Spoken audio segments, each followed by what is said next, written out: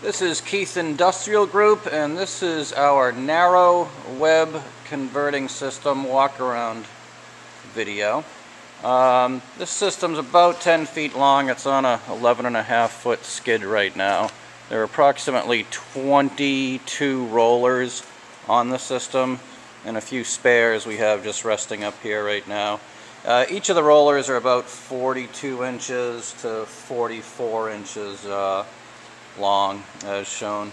There is a dual rack and pinion tensioning system in here on dual linear bearings driven by pneumatic cylinders on each side with feedback back to the controller.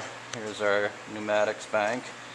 Here is the bearing for the main drive roller, and that goes back to the 10 horsepower CTAC inverter motor here with Dynapar encoder, all with feedback back to the controller, of course. And here we have some, I guess these are some guillotine pneumatic clamping devices, dual.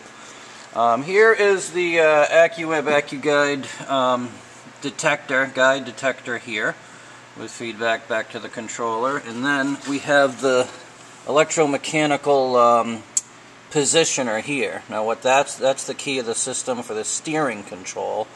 Through a linkage there, that moves this whole subframe in here on two kind of cam followers right here. And here's one of two of the cam followers.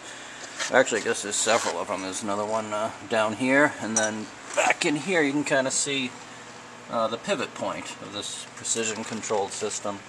And then the rollers back here look like they appear to be cork-lined. Here's the control system. We basically have three portions of it. Here we have the drive for the main motor, a Seco flux vector AC motor control, model VR400. Here we have the Accuweb controller, the Micro 4000. I guess that's the Accuweb Accuguide controller, model MN1069. And then here we have the front of the control system with our tension control and the regular automatic and manual functions, speed control, and the rest of the control system here.